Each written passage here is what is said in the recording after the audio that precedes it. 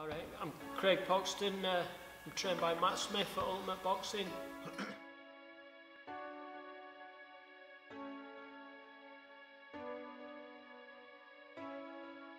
My brother used to box years ago, and I remember my earliest memory of boxing, I was only little. I found his head guard.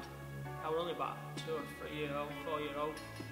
And I was there with on shadow boxing and what have you, so I always had a bit of an interest in growing up watching boxing. And then I bumped into Fred Gummerson when I was about 8 in the street, and he just said, "You're old enough now, get in gym," and I've been in gym ever since.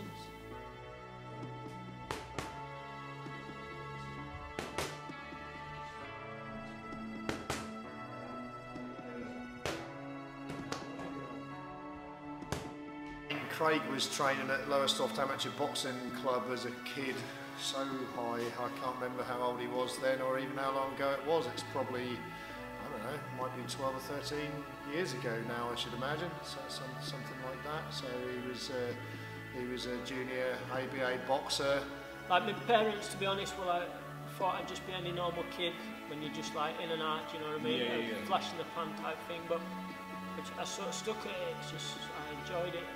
I boxed for England as an amateur, national finals.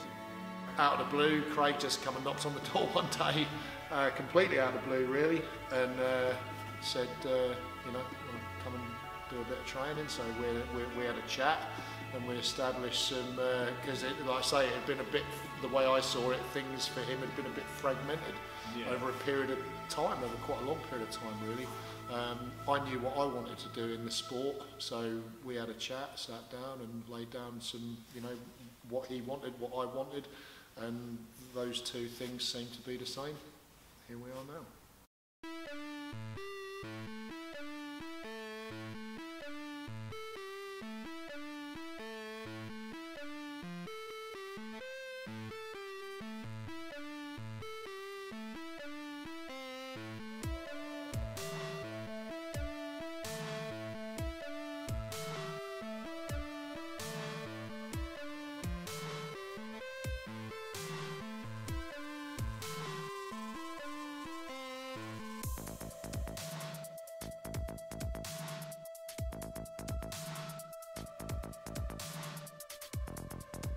I think I matured as a person, obviously the years out, or the early 20s, but I was watching TV and I was seeing people that I'd seen in amateur scene, and like, no disrespect to anybody, I thought I can beat some of these, and there's people I've fought as amateurs and beaten, and they're doing well, and I'm thinking, well, why am I sat on the sofa watching them? You only get one life, you know, so.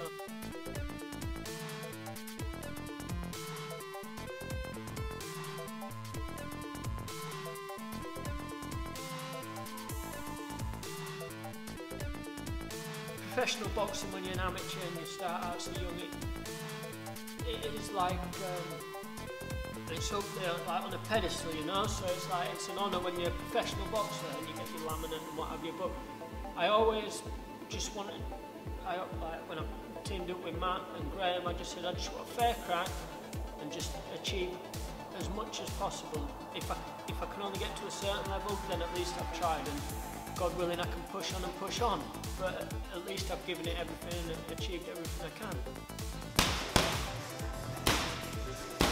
Let's go. You've got 10 rounds.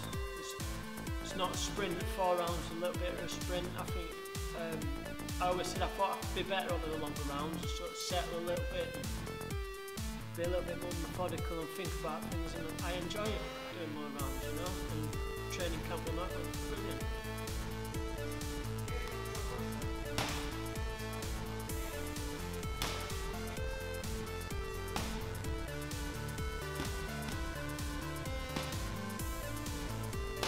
Nothing, just getting on the scales, and same as when you weigh in on the day, you want to be on your weight, that's all you think about, and you check yourself.